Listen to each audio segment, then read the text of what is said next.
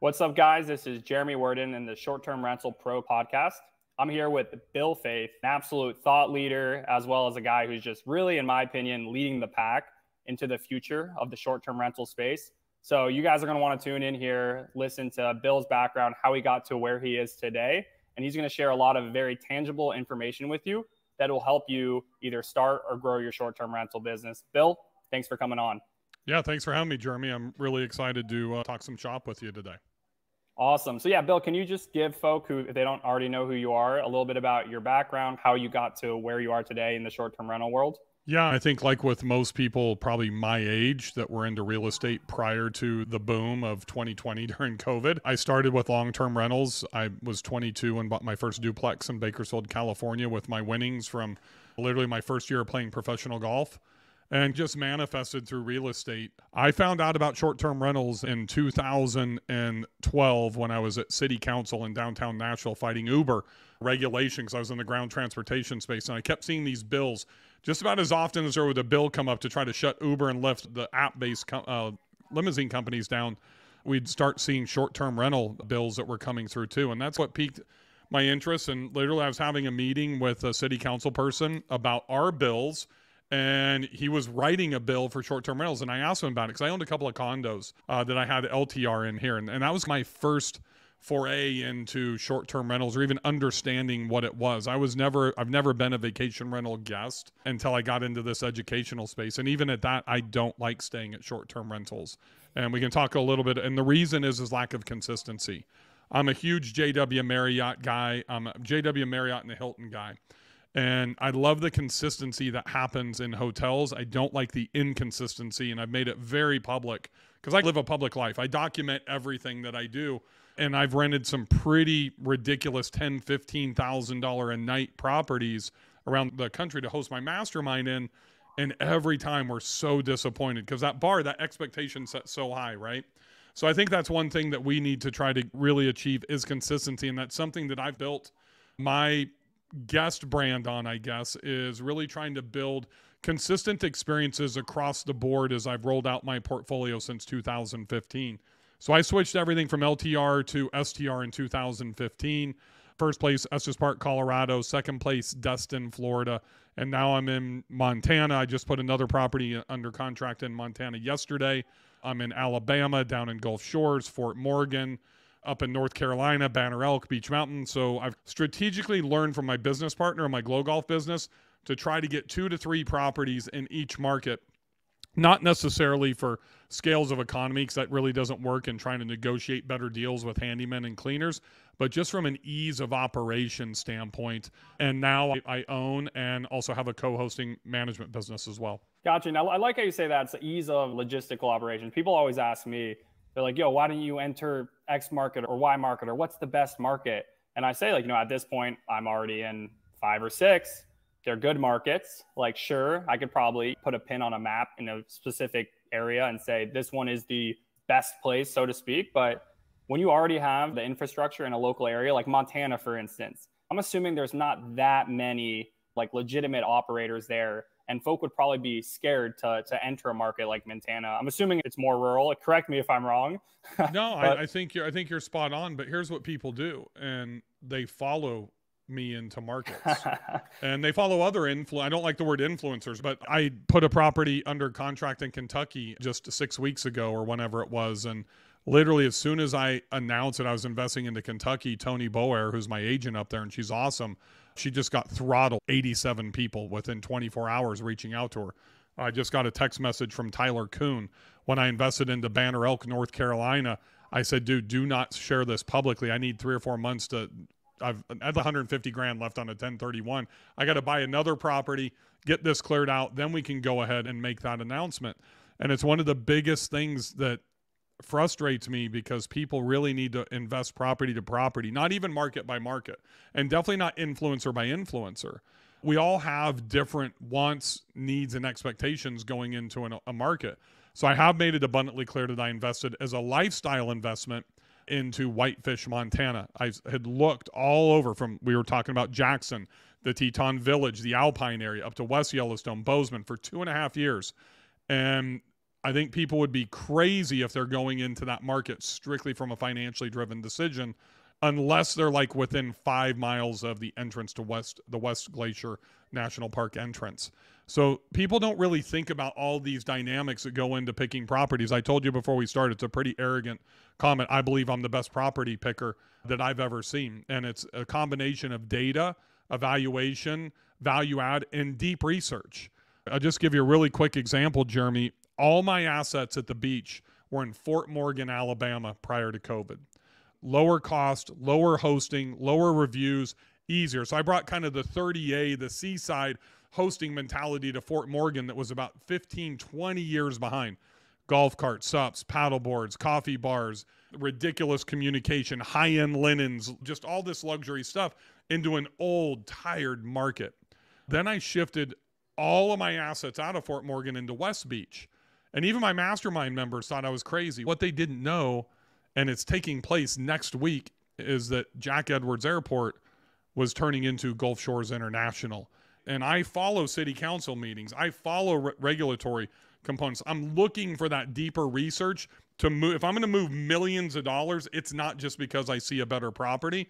It's because I see a better long-term future. It's funny. Yeah, we had Tyler Kuhn on. Actually, I think last episode that aired was me and Tyler talking. And we talked about how Destin, Florida, everybody moves into Destin and all of a sudden prices go up. It's oversaturated. And then everyone's like looking for that next spot. And I think what's cool about him and his brokerage is there. I know you talked about Kentucky, so maybe we shouldn't talk about the Kentucky Bourbon Trail. I'm assuming that's probably where you looked in Kentucky. Yeah, I think it's a great market. I think it's one of the few remaining year-round markets because of weather, because of the attraction to the Bourbon Trail. But I'll go back to Tyler for a second. The only reason I invested 18, 19 months ago into Banner Elk, North Carolina, is because Kenny Bedwell, founder of STR Insights, found a hole in the market. And at the time, there was nothing large that was being served, meaning 14 guests and above. Yep. The market was almost vacant. And the handful of properties that were there were shitty. Like literally the average host was 4.4 stars. Everything was outdated, what I call golden girls. So I went and I invested into Banner Elk, bought my biggest property I've ever purchased for a single family home. And it was 1.6 million. Have absolutely crushed it. The problem is, Jeremy, is then I spent that extra 1031 funds going into Beach Mountain. And that's when I announced that I had invested into that market. And so many people followed me into Beach Mountain, and the level of rehabs and design and just everybody stepping up their game. Tyler told me there was like 480 properties that transacted.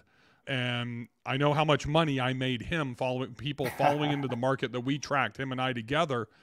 And a lot of people are selling now. I'm selling. I'm getting out of the market because so many people followed me into it. It is saturated. The only way to compete, because everybody has leveled up their game, is to compete on price. I've got mastermind members selling. I have co-hosting clients that are selling. I created my own private group. I'd say 20% of the people in the private group are selling because there's just not enough demand in that small of a market.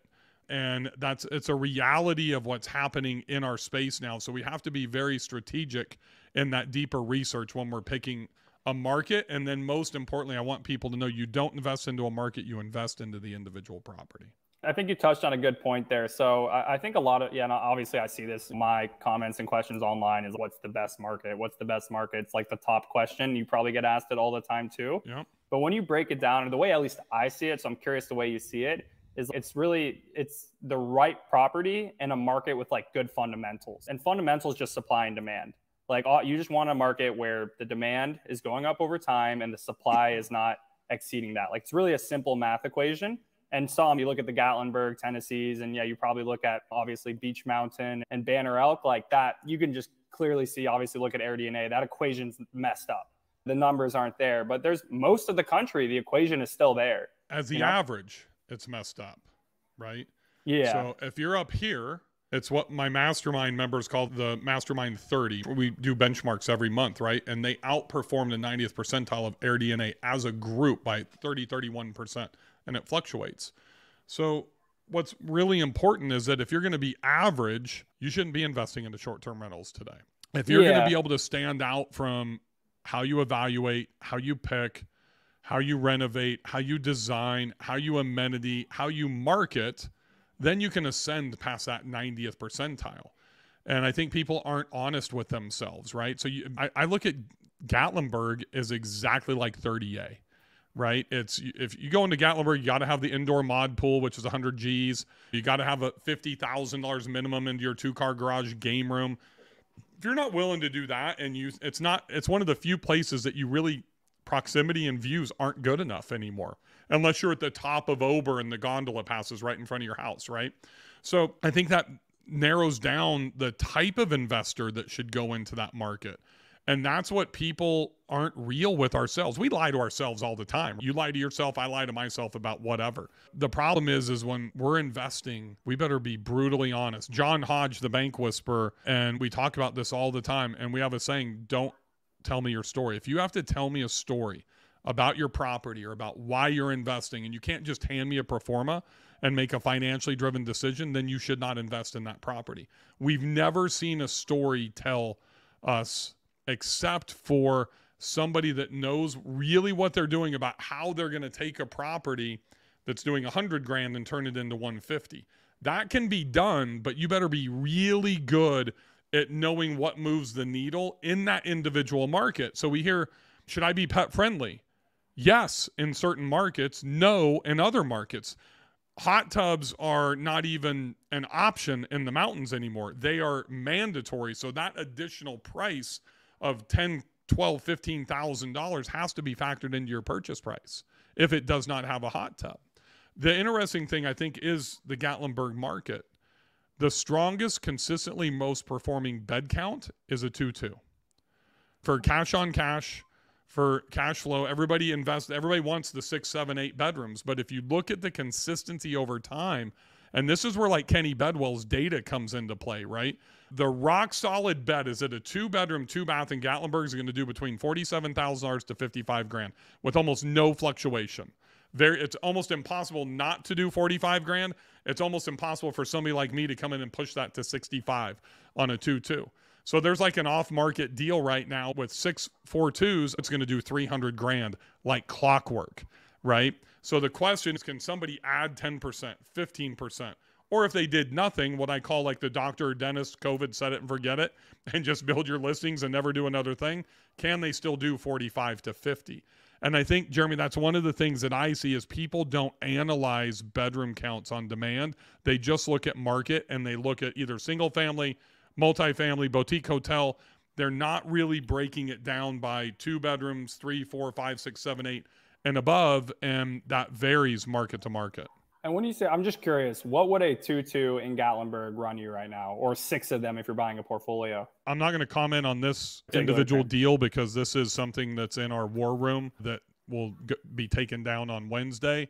But I think you're looking probably around 300K. Oh, wow. Okay. Roughly.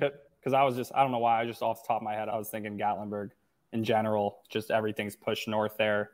1-1s even, like little mini cabins are even half a mil there. 300, 400,000. I can tell you this deal's under 400,000 each, and it's probably slightly above 300,000. It'll be under contract before, but those are the types of deal. That's like a consistent, safe deal that somebody could invest a couple of $1,000,000 into, generate 300,000. Is that the 200,000 per million or 100,000 per $500,000 investment that I'm looking for? No. But is it a consistent property that can yield $125,000 to $140,000 a year in EBITDA or cash flow? For those of you that don't know what EBITDA is, absolutely it is.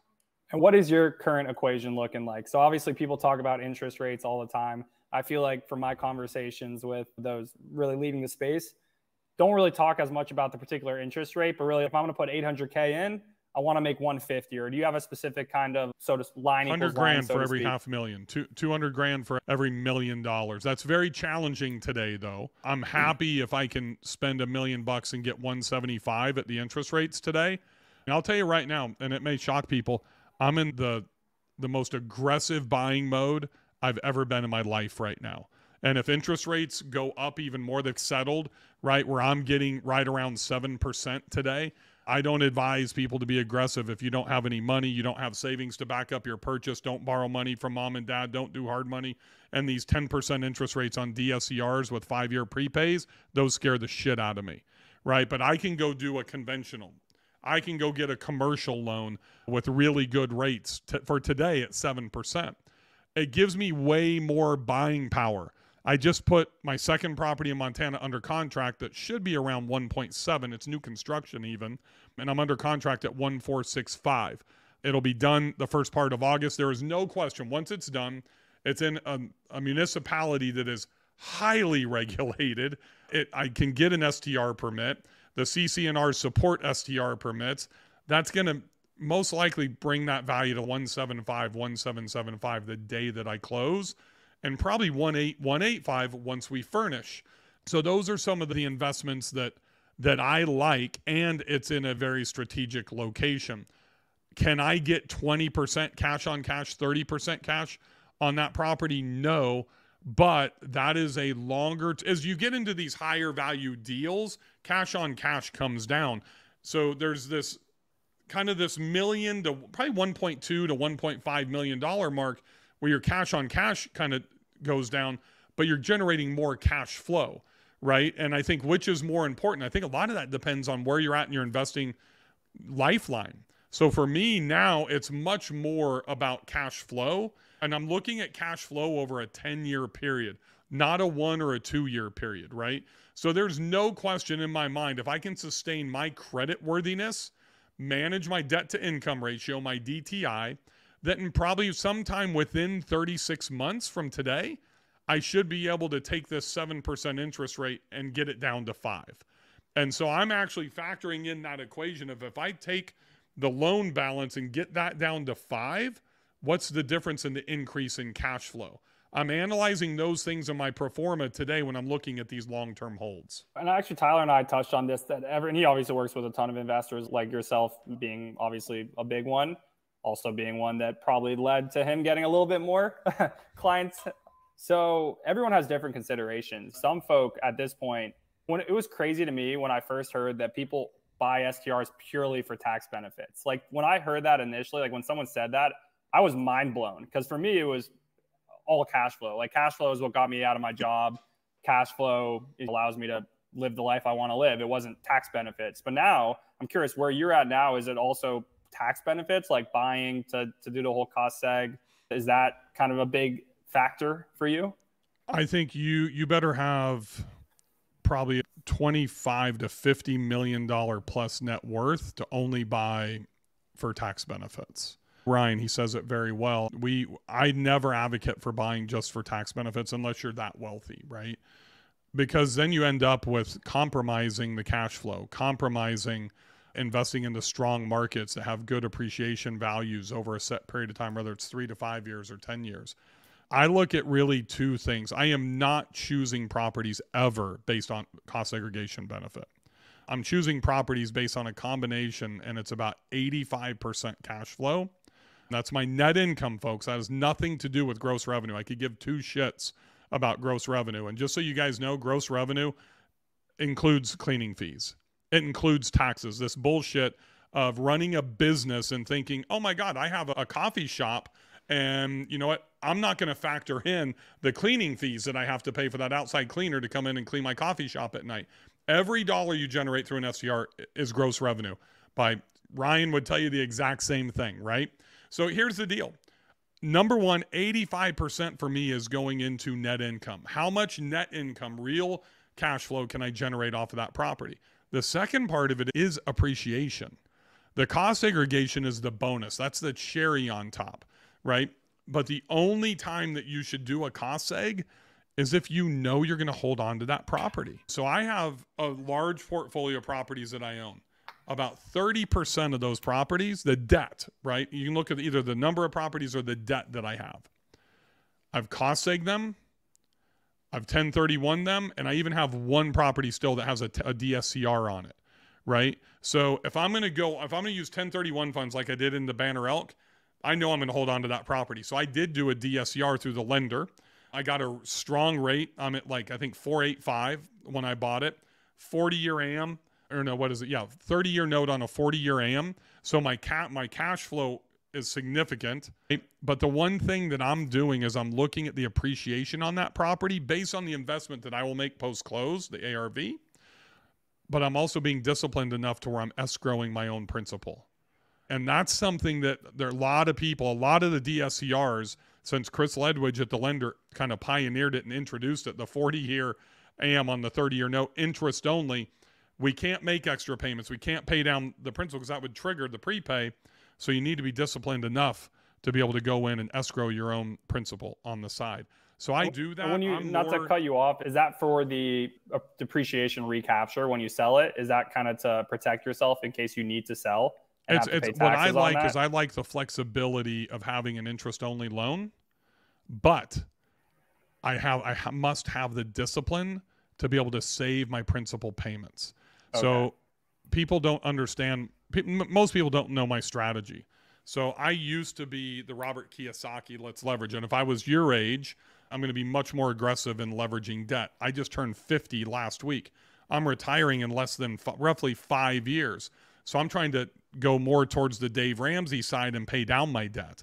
My wife and I do not touch any of the income that we make off of our STRs. We reinvest into the properties to keep them brand spanking new. And we pay double or triple our mortgages. And if we have that one DSCR loan, we can't do that. So I'm taking that Banner Elk, which is a $285,000 a year property, which means I typically operate about 45%. So let's just say $140,000 net.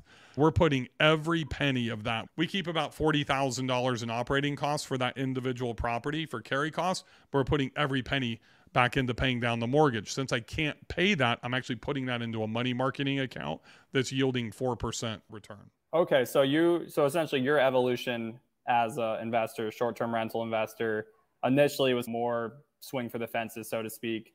And now your priority is not having a large debt load. So 5 years from now, you can go F off, or what is you're going to tell us, what is your goal, I guess, next 10, 20 years? Let's start with swing with the fences. I don't know what that means. So I didn't have the money that when I started in 2015 that I have today. I saved for 3 years $127,000 for my first down payment on a $630,000 short-term rental.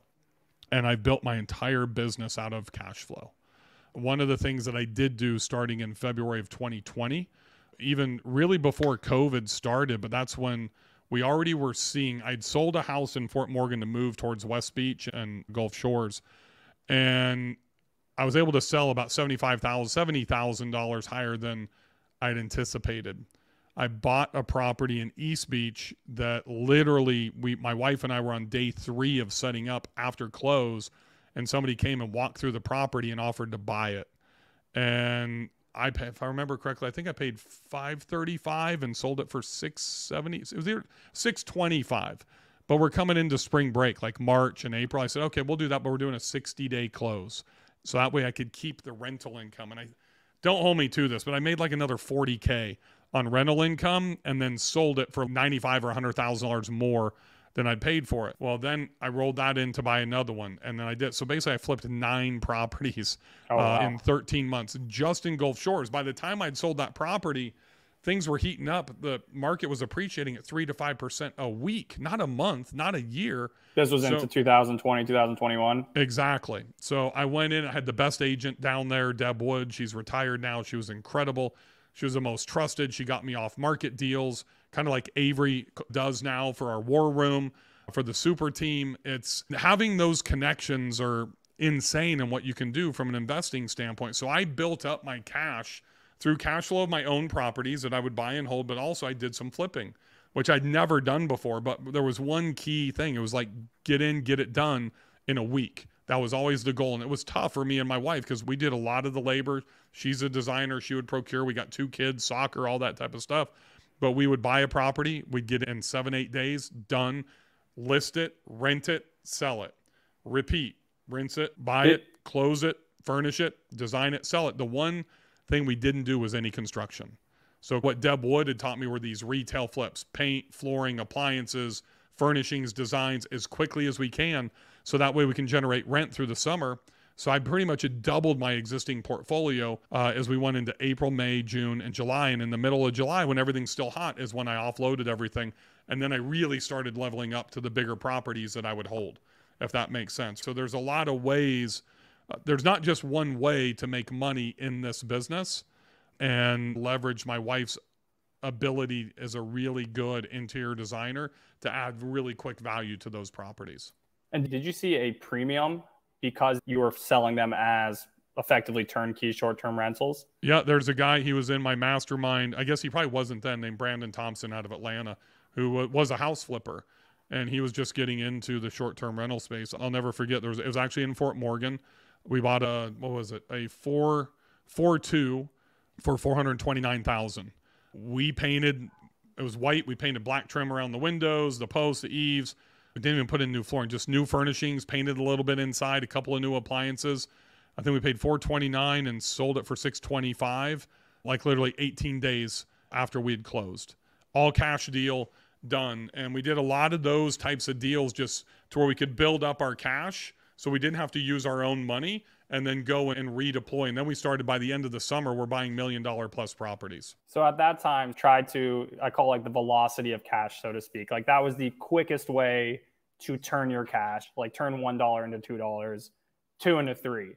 And now you're parking that cash, so to speak. It's still gaining in value, but it's not as much about you kind of recycling it. I've hit all of my financial goals. So one of the big things is, if you remember my session I did about building your outcome at the STR Wealth Conference. So the 45-minute session takes 2 days for me to teach somebody at like our couples retreat or when we were in Montana. And I learned from my mentor, if you remember that first day, I don't know how many people were paying attention, but I almost started crying on stage. I got to introduce John Bairden, who was sitting in the front row, who's retired. And he's the one that introduced me to building out a life plan, right? And I built this whole planner off of it to where I hold myself accountable daily. I grade everything I do. But most importantly, I've defined retirement. That's a definition. And even when you're at your age, you should define what retirement means to you. It will change many different times. Set a date. Because if we can't keep score, whether we're 20, 30, 40, or 50, on what that end game is and define it, then what are we really working to? Then we do not have the ability to make sound decisions without that goal in mind, right? We're just aimlessly running through life fucking chasing money. And I was doing the exact same thing when I went through my first 23 startups without really intentional purpose behind it. Once I got that in 2015 is when everything in my life absolutely changed. And it's interesting, I got into STRs right as I met John, got him into share my first mastermind that I was a part of. I don't know if you've ever heard of EO, the Entrepreneurs Organization, but I left that to start my own called Spark, because we all need this spark in our life. And John gave that to us. And so I had financial and life. A lot of people look at church and state. They want to separate business and life. It's the work-life balance. It doesn't work that way. It's together. You cannot separate it if you're going to be a successful entrepreneur. You have to manage it. Right? So it's everything that comes down to how much time I spend with my wife, how many times a week we have sex, how much time we spend without phones with our kids, coaching, and we audit it every single Friday. Every Friday from noon to 4, me and my wife go to lunch. We go through and audit all the decisions that we made. I mean, I just put this $1.4 million property under contract yesterday. She hasn't even seen it yet. We're discussing it now, but we'll audit that decision on Friday. Did we move the needle closer in the last 7 days to retirement or farther away? And when we have that accountability together, for those of you that are coupled up out there, it makes a huge difference. So your wife, she's obviously involved in maybe she doesn't know about this property you have under contract yet, but in your previous ventures, have you guys always been partnered? We've been a team since the day even before we got married. So we started Wild Bill's Texas Smokehouse, our restaurant in California, even before we got married. I was a college golf coach. She ran the restaurant. I ran it with her. We expanded quickly. We sold, but we've been in business together. We are true life and business partners and best friends. We've been married for 25 years. We've never done anything independently. We're best friends. She knows every single thing that goes on. I used to protect her and not share the bad stuff, like when I've had to rob from our savings on a Wednesday to make payroll and then wait for the credit card transactions to come back in the following Tuesday and then pay it back. Now it's an open book, and we talk about those things every single week as we audit our success for the week. Okay, because I just wanted to bring up a point, something I've seen, and I'm constantly, I think what's one of the things that's cool about short-term rental spaces is like so new. And what I'm seeing is relative to other businesses, you have a lot more husband-wife duos. There's just a natural fit between the husband. I don't want to make generalizations here, but maybe one of the couple running the numbers and then the other one designing. So earlier you said that she was a huge, did she have an interior design background, or that's just something that she's taken upon herself to learn and get good at while you guys Neither have of us progressed have a into background in anything. She has an AA degree. I'm a college dropout. We've learned how to do everything on our own through experience and through life. We were drop shipping and e-com and had my first exit before I even met her when I was 24. Before anybody knew what drop shipping, 30 years I was about to before say, drop what, shipping's drop a thing. shipping 26 years ago? I was What drop that even shipping in called then? 1992 and 93, and then sold that company to Venus Swimwear. We'd been in the restaurant business, we've been in the ground transportation, the real estate business, the technology, but you name it, we've done just about everything. Family entertainment was our biggest business. So you learn how to run a business. You learn from your mentors. You learn from people like Reginald Booth, who was, I call him the half a billionaire, who's worth $500-600 million, who was our business partner in Glow Golf and the second franchisee into Pizza Hut. That's how I learned how to not just create a P&L, but to understand P&Ls and balance sheets from him. And I went through my first 13 years in business without understanding that. My first real business outside of selling t-shirts with my mom was my golf professional career. And I made $320,000 in my first year after dropping out of UCLA my freshman year. I'm 19 years old. That's a lot of money in the early 90s when you're 19. And I literally just was the guy that would put the receipts, because my best man at my wedding was a CPA. He's like, dude, you got to bring me your receipts. And they were in a friggin' shoebox, and then when I saw this ledger, my partner Reg in our Glow Golf business would handwrite on an old school pencil ledger. We didn't have QuickBooks and that type of stuff back then. And then he's taught me how to understand it. And I think financial literacy is something that fails our country because we don't really teach financial literacy in high school. And that's something that probably needs to start in middle school or junior high and move into high school. You really have to go into business in college to understand financial literacy. So if somebody's going in and they study English or become a doctor, there's a lot of professionals, a lot of doctors and dentists out there that don't know anything about financial literacy. They don't know anything about investing. And that's something that I've tried to bring to this industry from my experience and how I've learned and how I built some pretty good-sized companies over $30-50 million a year, 700 plus employees, and tell them why I hate it and why I really focus on small business and why I'm running my portfolio the way that I do. Like, people don't join my mastermind, Jeremy, because they don't want to be held accountable to submit their benchmarks, which is really their P&Ls, by the 10th of every month, because they're too fucking lazy. And if you're too lazy, why the hell would you invest hundreds of thousands of dollars into a business if you're not going to have an intimate relationship with your financials? It's reckless, in my opinion. And all these conversations, like that last 45 seconds, all started on Clubhouse in 2020. And I was the black sheep back then. And a lot of people, especially your age, are looking to co-host, looking to arbitrage, looking for quick bucks. And I think there's a lot of advantages to investing into the long term if you are financially literate and you understand, what I call the back office. The back office is the biggest point that most people don't understand. If I go bankrupt today, I don't have time to recover. I got a daughter going to college in a year. I have another one 4 years behind that. I'm supposed to retire in 5 months. If you went bankrupt today, you have time to recover from that, right? So the investing strategy, and I think the life management strategy, is completely different. And this is what John Bairden told me. When we had our first meeting with him, we had a guy in his 20s. We had nobody in their 30s. And then we had people in their 40s and 50s that were in the group. And financially, the most successful were the guys in their 50s. And so us in the 40s strive to be where those guys are at in their 50s, right? And Tyler, who was in his 20s, he's like, I don't want to be like any of you motherfuckers. He's like, I'm doing 100 million. Forget you guys with these small $30-40 million companies. And so we started that 8 years ago. Guess where Tyler is today?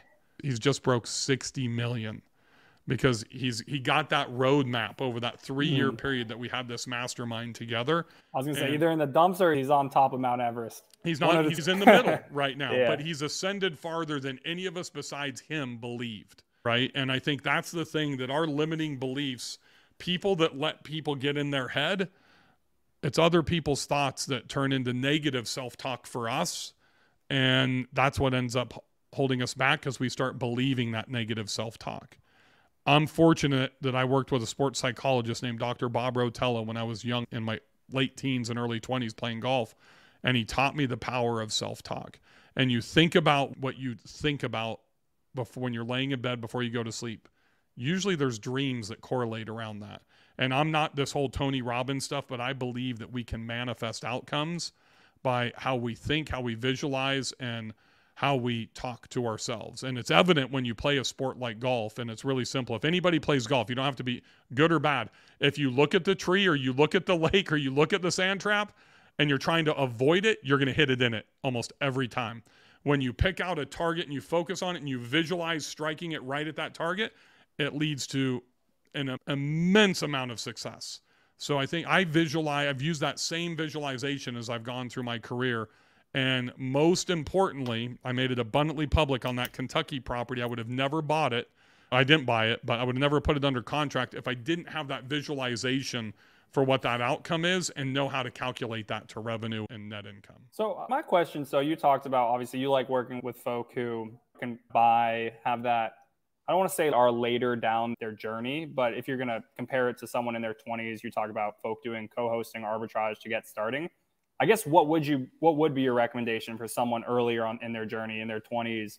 Maybe they have a few $1,000s saved up, but yeah, they don't have the means or the credit worthiness to go out and buy even a $500K home. What would you recommend for them? Yeah, I'll tell you a funny story about that, Jeremy. Number one, before I tell you the story, is definitely not arbitrage. I think arbitrage is the riskiest investment that we can make, because if you only have 10 grand and you're going to go sign a lease, even if you can follow Sean's methodology and what he teaches and get a month or two free to generate some cash flow, and you have to spend $6,500 to basically furnish that one bedroom or that economy apartment, you don't have room for scale, and it's risky because you're blowing through all of your cash, or at least 60% of it. So I'm a big proponent of co-hosting over arbitrage. You don't own anything in either realm, right?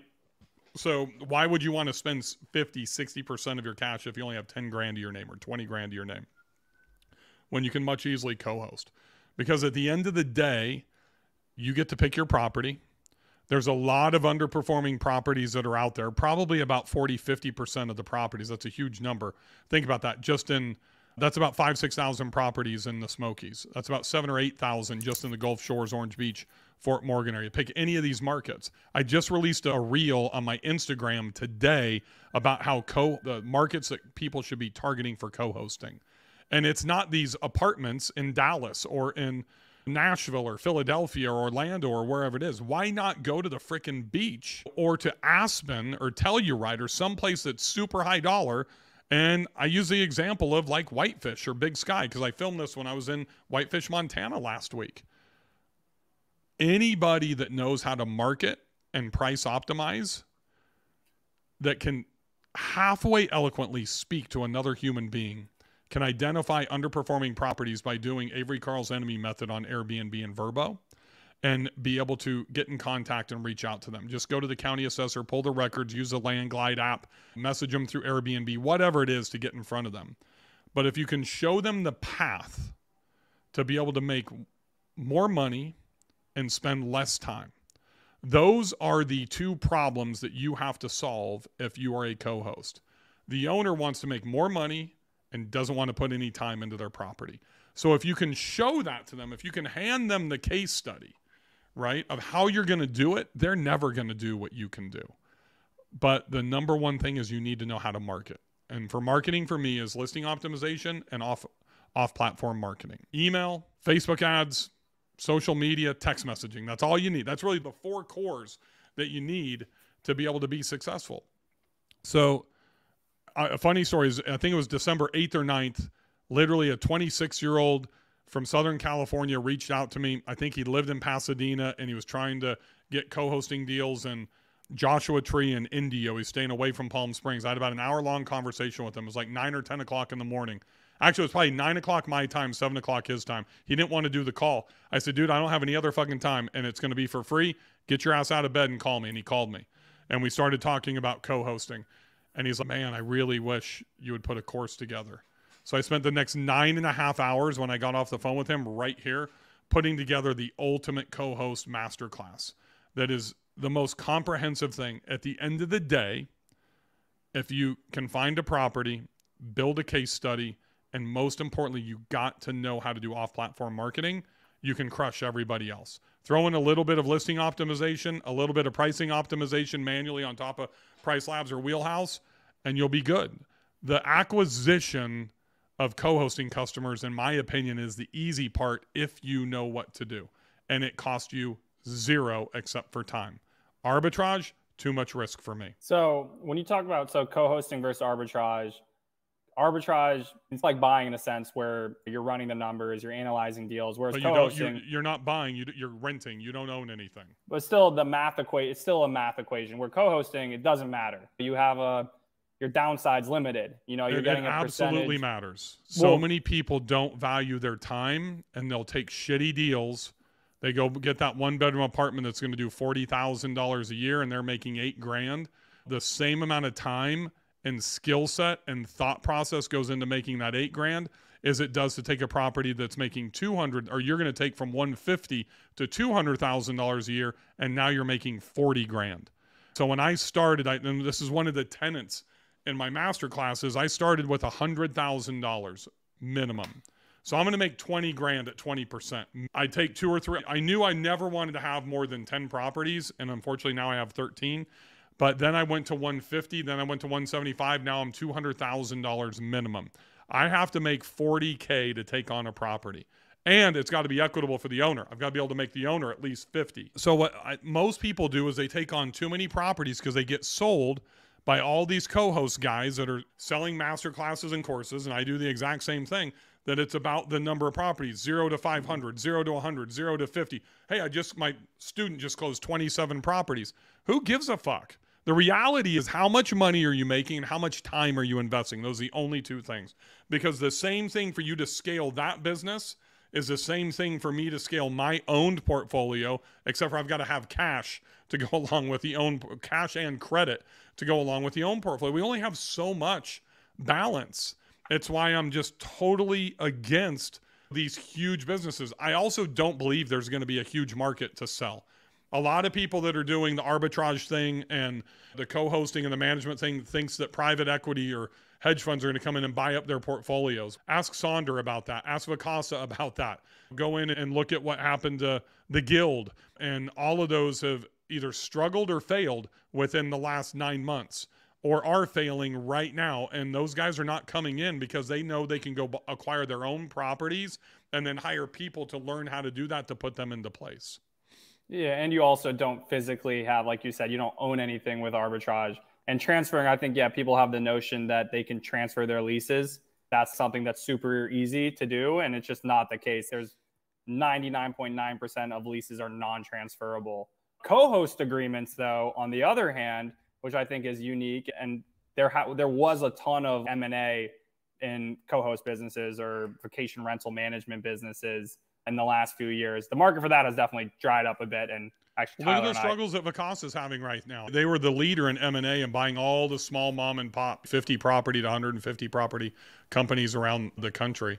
And they just got removed. Have they already been removed, or is that in a couple of days? Or delisted from exactly. Yeah, they're getting close. I think it might be next week. They're going to get delisted and they're going to be on pink sheets. Yeah, which is crazy. But the point is, there actually was M&A and co-hosting or vacation rental management. Arbitrage never. I heard that the last deal to buy someone's arbitrage portfolio was like 2019 from an institutional buyer, and it just didn't go well. So if your goal is to exit, if you're thinking co-hosting or arbitrage is that quote unquote get rich quick, build a business, sell it off, it has to be vacation rental management. It's just the only option, only way you're going to be able to get acquired. The way I see it is co-hosting and arbitrage are completely means to an end. I'm only taking co-host deals for me if they're lucrative. Yeah, bigger house, a place I already have an operation too. I actually own a boat rental business, the only place I co-host, because there's some obviously synergies there. I can rent a boat to my co-host customers or my guests, whereas that's an additional income stream. Or for me, I do arbitrage, but I cherry pick. For me, I'm arbitraging a big house that's going to make serious cash flow. not these little dingy 1-bedroom apartments that, Right. and I think your point is like, yeah, you have $5,000-$10,000. And what is the folk who do that? They go after the 1-bedroom apartments and they try to arbitrage the 1-bedroom apartments. And the inventory of 1-2-bedroom apartments have just boomed. It's gone up a lot. And Right. in my opinion, the 1-2-bedroom apartments, you're competing with hotels. You don't have a differentiated property or differentiated product. Whereas I'm assuming yours are extremely differentiated from hotels. You talk about all the things you're providing. So if someone could arbitrage your house, obviously you're not going to rent it to them. Well, that could be a serious cash flow machine if someone was in your situation and for whatever reason wanted to. Yeah. Oh, I And don't there's want to a deal lot of people that are in that situation because they have shitty property management companies, right? A prime example, the last co-hosting account I took over, I started on January 1st of this year.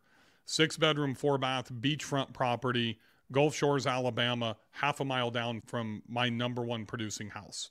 I'd never met the guy. Just said, hey, I joined your group. I see what you're doing. Do you have any room to co-host? I said, depends. Let me know about, send me the link to your property. And this property did $180,000 a year in 2022. And I know I can do 300 plus, but I quoted them at 245. And I said, I'm going to charge you the same thing that your previous management company did. I'm going to 245, but I need a $50,000 budget so my wife can redesign everything inside. They gave me 25 this year, 25 next year. We're cool with that. We put it to work the best that we could, and I started co-hosting and on pace to do 330 right now going into the season, which that'll escalate probably to 360 to 370 by the time we're done. And I took them off a 7-day, Saturday to Saturday, even for a high demand property, and moved them to my 3-2-1 strategy and increased rates across the board by about 21%. So easier to book, faster wins to keep the client happy. They see the progress and what's happening. And one of the things that I would recommend all co-hosts do is that, especially when times are good, send a forecast. So I believe in tracking, right? So track from the day that you started. For me, it's annualized. We started on January 1st. And just track at the end of every month when you send an invoice. So you see, hey, we're 220, or let's just say $120,000 a year to date. We're tracking to do 185. We're at $67,000 to date. We're tracking to do 190, and the goal was, or tracking to do 90, and the goal was 85. So that kind of going back to that life plan, we need a goal to achieve in everything in our life, whether it's retirement, whether it's revenue for a client, cash flow for a client, whatever that is. So we should add those as co-hosts into our reports. Just a little co-hosting tip today. Okay, yeah, and talking about tangible tips. So 3-2-1 strategy, 30-second pitch. What is that?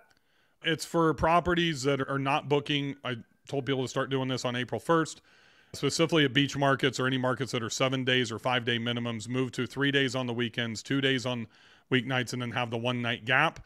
But raise your pricing on Saturday, on the weekends, and on the 2 days to where you're going to pay for the additional cleanings because you got to add at least one a week, possibly 1.5, 1.75.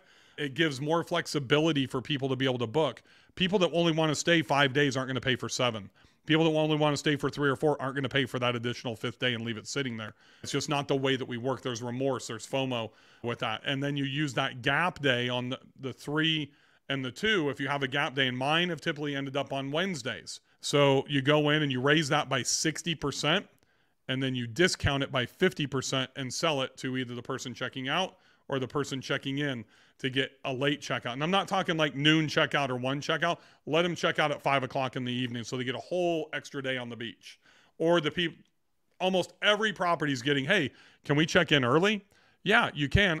What I do is I say you can check in early up until 2. So I'm moving from 4 to 2, 100% free. After that, it's $250 to $300 if you want to check in at noon, or I can do $500, $600, $700 if you want to come in starting at midnight. And then they say, what if we paid the $700? Is it possible to come in 4 or 5 o'clock the previous night?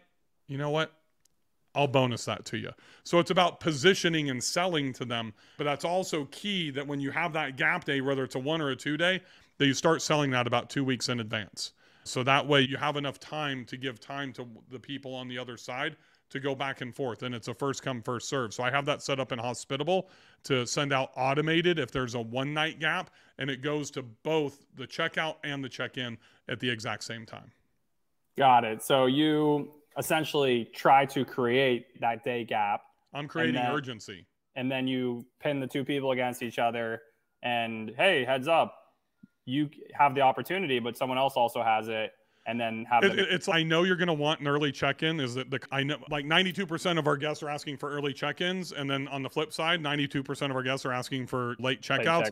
Hey, I just want to get ahead of the game and let you know we do have an open day if you want to book that at a 50% discount. I'm also sending this to the person checking out. I'm also sending this to the person checking in. Language is like that. And it just allows them. I'm not creating them on purpose. I've only ended up with 4 through the entire summer from Memorial Day to Labor Day so far. But that's one of the reasons that I'm raising the price by 60% and then discounting 50%. So I still have an additional 10% delta.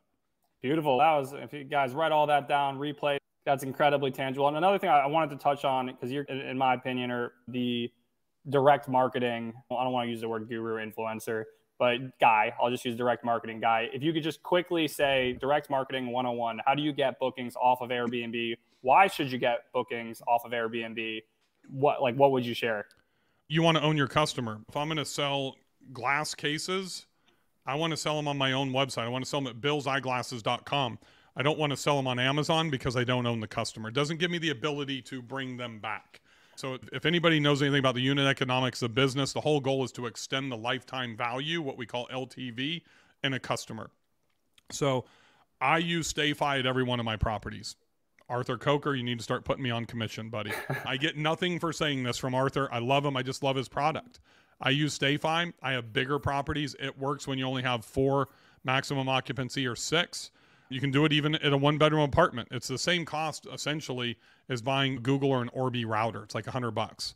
So what that does is StayFi captures them, and then I zap that using Zapier right into my Marketmystr.com account. And then I have automated funnels that are scheduled, including in those funnels are email, text message, and video that go out to them. So it allows me the opportunity to increase the lifetime value. That's extracting more money out of their wallet to entice them to be able to come back. And I can email them. I set up my funnel one time in Marketmystr, and then it just goes out to them automatically.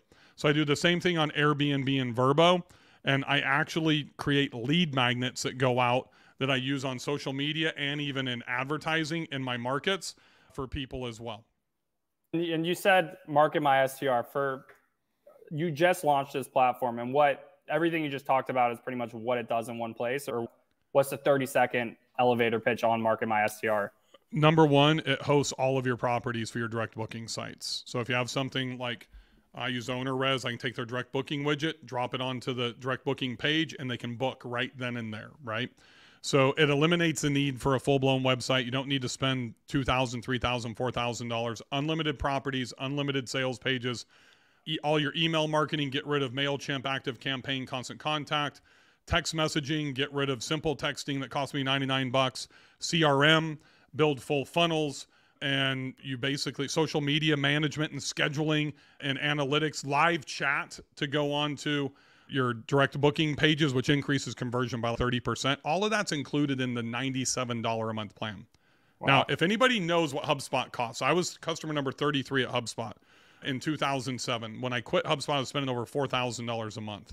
But if you just take MailChimp, lead pages, simple texting, a pipe drive, just not even Salesforce, a basic CRM, and all the other stuff, you're going to be at $400 to $500 a month. So I've got a tremendous partner, Jeremy, that has allowed me to bring this to market for $97 a month. That's our host package. Yeah, I was about to say, geez, all those integrations. I'm assuming you're not building your own email system. Maybe you are, I don't know. It's all under one roof. Yeah. And that's what makes it, that's what simplifies everything. So you're not bouncing back and forth between tools. And then for $197, you get all the automation, and I've already built templates for you. So over 350 templates, and you get my personal marketing direct booking templates that are inside of that. We're adding some other stuff like email templates and everything that's already written for you as well. And that's in the Superhost program. That's only $197. And then the customer support is just off the chain. Live trainings every Tuesday and Thursday, 24/7. So it's pretty crazy. So I feel really great because I am a marketer. I built all my companies on the backbone of marketing. I'm a ClickFunnels guy. I've been a HubSpot guy. I've used Sharper Spring. I've never used Confusionsoft, really Infusionsoft. It's called something else now. I don't even know what it's branded as. But it's scary for a lot of people to have to hodgepodge all of these things together, right? So we built it specifically for short-term rental hosts to simplify and give them the ability to market. Most of them don't, because they don't know where to start and they don't know how to manage it. Okay. And so someone who's looking, they just marketmystr.com. That's the domain. That's it. Marketmystr.com. Beautiful. Guys, definitely check it out. And just to put context, like $100, if it's $100 a month, what's Airbnb's, what's their direct fee?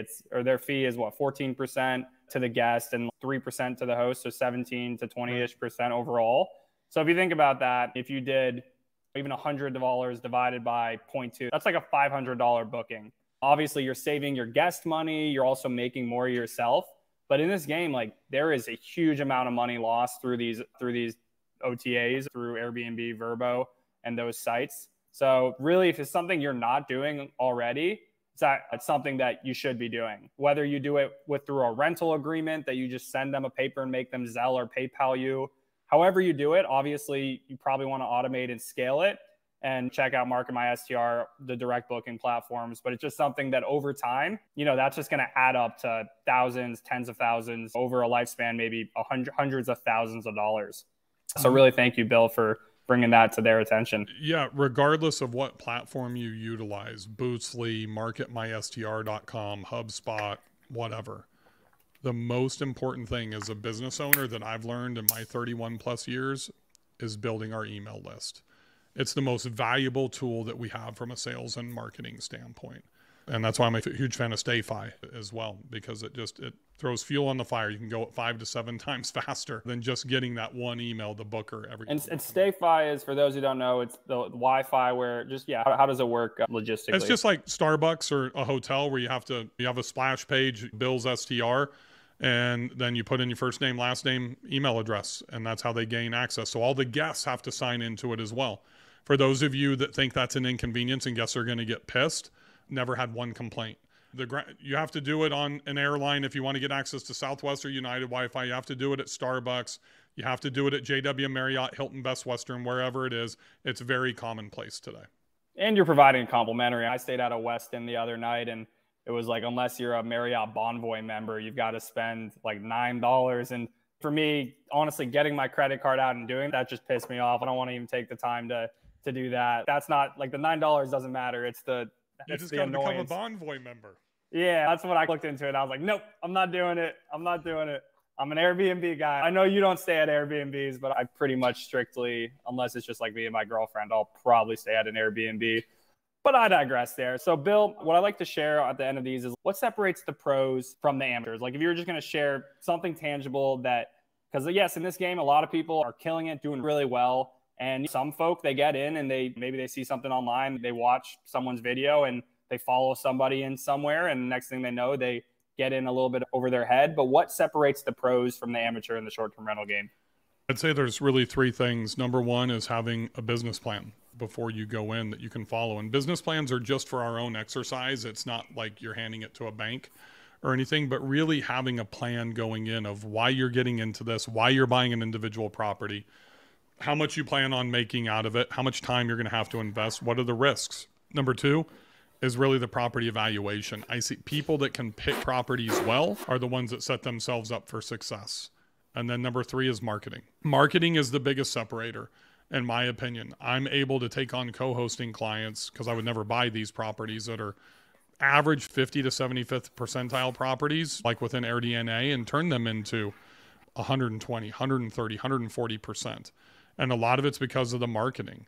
There's a lot of components that go into this business. It's not just set it and forget it anymore. So have a business plan, learn the true deep analysis on how to purchase a property or rent a property or co-host a property, because you need to know how to do that, whether you're arbitraging, co-hosting, managing, or buying and investing. And then 3, you really need to invest into your marketing skills. Marketing's the one that moves the needle most that I see, Jeremy, after somebody has already purchased a property. So you're not just relying on Airbnb and Vrbo. We want to own our customers and own our own outcome. Okay, so it's really front end. Do your work on the front end.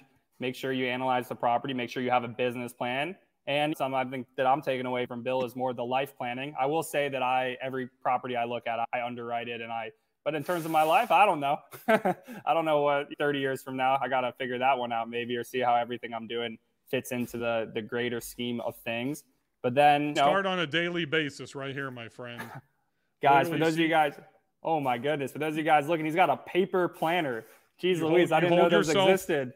Accountable. It's the Bill Faeth Success Planner, not available in stores, everybody, but this is what fundamentally changed my life. That way I can audit every day and audit with my wife on a weekly basis.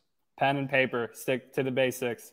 Bill, thank you so much for coming. Where can, if they don't already know you and know what you got going on, where can everyone listening find you? Bill Faeth 73, that's Faeth, Bill Faeth 73 on Instagram, B Faeth everywhere else. On social, I'm on TikTok, Facebook. Probably my biggest value driver, get into my Facebook group, Build Short-Term Rental Wealth. We have a Facebook page. We've got all the socials, but my Facebook group on Build STR Wealth, that's probably the most valuable digital component to be in.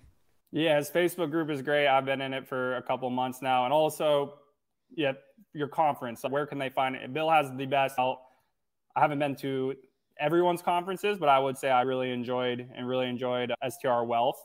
But yeah, where could they find information if they want to physically meet up in person and want to know more about the conference in Nashville? Yeah, it's the STRWealthCon.com. It's the STR Wealth Conference. It's the largest STR specific conference in our industry. We sold out in 3 weeks last year.